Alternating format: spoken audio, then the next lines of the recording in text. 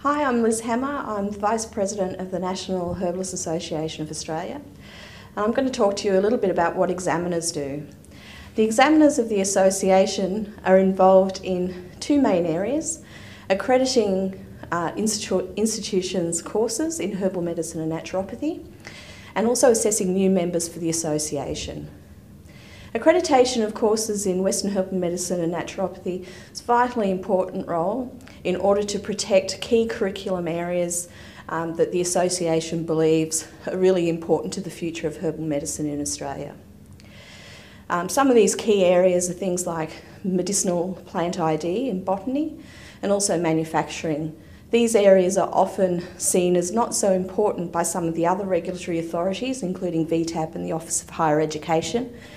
But as herbalists, we know that this traditional knowledge is vitally important and must remain in our curriculums.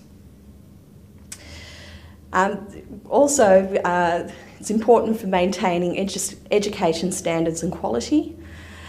We often do this by consulting with our membership. Recently we did this with the Materia Medica course qualifications by sending out a membership survey. This survey was involved in identifying herbs that the membership believe are key in the Materia Medica of Western herbalists. We had over 100 respondents, and this was fantastic and helped to redesign our curriculum of Materia Medica.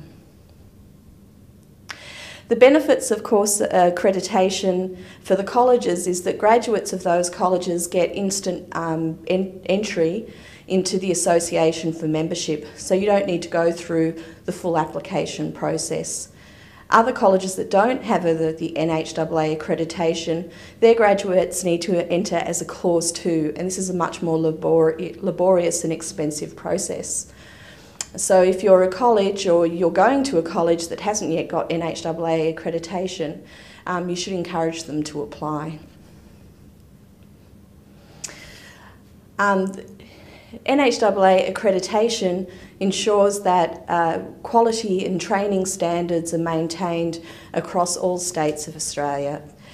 This is really important to maintain standard of practice and is really the underlying core reason for the whole course accreditation system program within the NHAA.